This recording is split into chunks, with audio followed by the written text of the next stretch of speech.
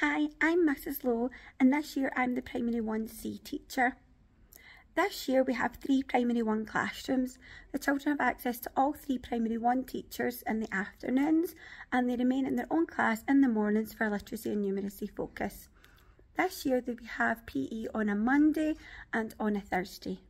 On these days, the children may come to school wearing their relaxed uniform, such as wearing leggings, joggers and a polo shirt and their school jumper or cardigan. The children have lots of opportunities to play in Primary 1 where we have teacher-specific focus, and then the children will come and do small group activities with the teacher.